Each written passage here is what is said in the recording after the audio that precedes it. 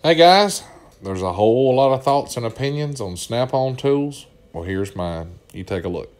Man in the country that I know, no money in what he used to grow. No, he don't care what people think.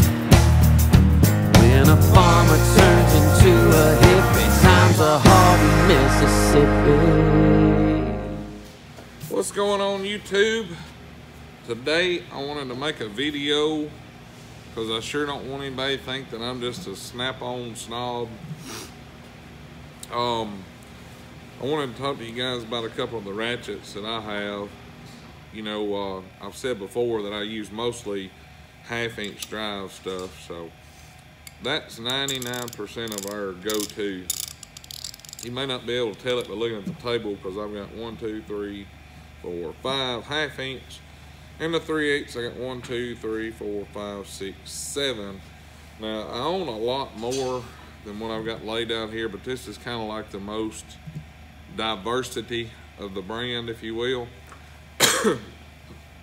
One of the things that I want to talk to you about is these two ratchets here. These two 3/8 ratchets, they're very, very, very similar. This one, of course, is a Snap-on. This one is a Pittsburgh Harbor Freight. Here's another one that I can throw in there side by side. You can see there's not much difference at all between the ratchets. Now, this is also a Snap-on. This was my first Snap-on ratchet that I ever got. You know, it ain't really I'm gonna say this, and I hope I don't offend anybody, but the tool does not make the person, or it don't define the person working on the equipment. This here is a Kobalt, one of the 0-degree ratchets, the gearless ones. That's a great ratchet. Here's one of my very first ratchets that I ever got. It's a Craftsman. I mean, it's old, but it still works, you know. Here's a great neck. And this one here, it's so cheap it don't even have a name on it. Like, but it works, you know.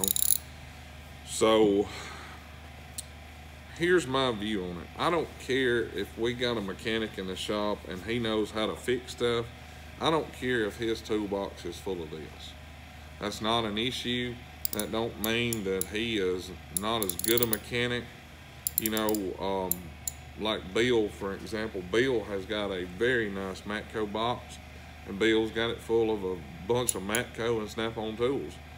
Now, does the guy that owns this set of, you know, tools, does that mean he's not as good a mechanic as Bill? Probably not. Or maybe he's even better, who knows? So the tools don't make him any better. The reason why I choose Snap-on over, like, let's say the Pittsburgh, for example. Let's get all these out of the way. The reason why I choose to use Snap-on over Pittsburgh is for the simplicity and the easiness, because my guy comes to me. Does that mean that this ratchet's not as good as this ratchet? I don't know. I ain't never broke either one of them, so I can't answer that. They're both great ratchets. This is a $25 ratchet. $25. So do I think it's worth the money? Absolutely. I've never broke it. But I do know that if it does go down, if this ratchet does break, I've got to leave the shop. I got to drive to Tupelo, which is the closest Harbor Freight store, and that's about 34, 35 miles. Then I got to exchange it, and then I got to drive back. Now, granted, that's not an issue, because if this one breaks and I had to use this one, or this one, or this one, who really gives a crap? It don't matter.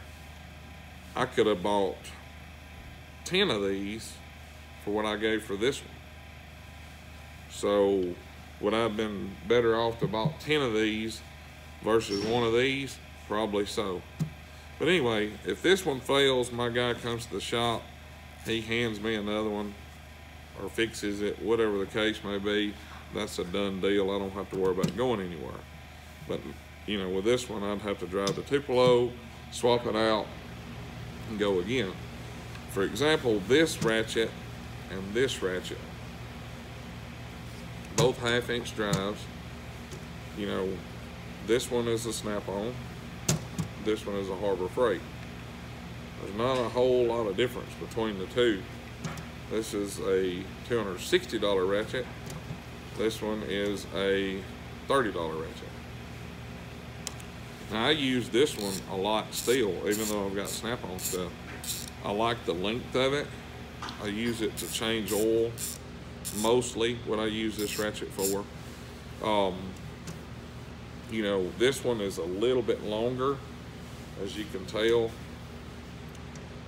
So I use this one a lot of times to do a little bit bigger stuff, but I still use this Pittsburgh daily, especially changing oil on the truck. It's a perfect size for that. If this one fails, you know, I've got others to choose from. The handles aren't as long, but I mean, you can put a cheater pipe on there. Like this is old Bluegrass.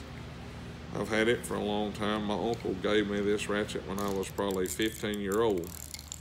So that's a fine ratchet. This is an old Craftsman, and there's nothing wrong with Craftsman at all. Nothing. Craftsman are fine tools. This here is another Kobalt. It's a good ratchet.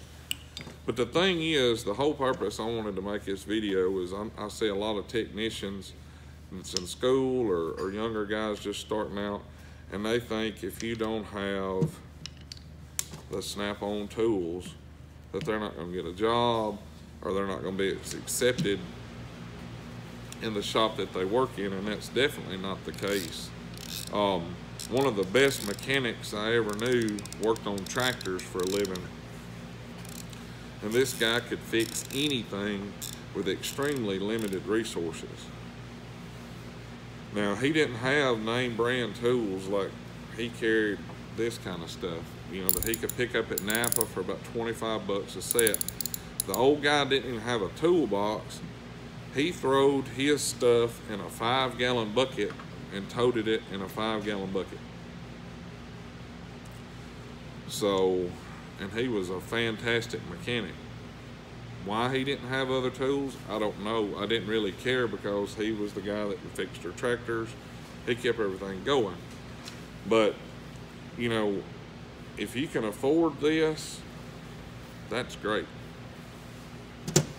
If you can afford this, that's great too. Because this will fix anything this will. There's no difference. You know, for us here, I know a lot of my videos, you guys see us using snap-on and talking about snap-on, but the whole reason is my guy will come here and replace this one where I don't have to leave, because our closest store to even have a Craftsman fixed is about 30-35 miles. The same way with Kobalt, you know, and it's just easier when my guy pulls up to the shop and I hand him this ratchet. He can go out there and rebuild it or whatever they had to do. I've never had one fail, so I do not know what the process is. I'm assuming they put new guts in it, but I've never had one fail, so I can't answer that question for you guys. But nevertheless, that's why we choose, you know, most of the time we're gonna grab a snap-on if it's in the box versus any other brand, just because if there is a failure, and we still don't sweat it if it is, we've got plenty more to choose from, and this is just some out of my box. It's not even getting into Bill's box. So if we break every damn ratchet that we've got before we get our job done, we probably shouldn't have been working on it to start with. Anyway, that's my video today. Just wanted to kind of throw that out there that, you know, I'm definitely not a snap-on hog. I'm very diverse in the brands that we have and the brands that we use. And you guys can see this one has had quite a bit of use on it, and it's Harbor Freight. So anyway, that's my video for today. If you guys like it, hit that thumbs up button and subscribe down there below. Y'all have a great one. We'll catch you next time.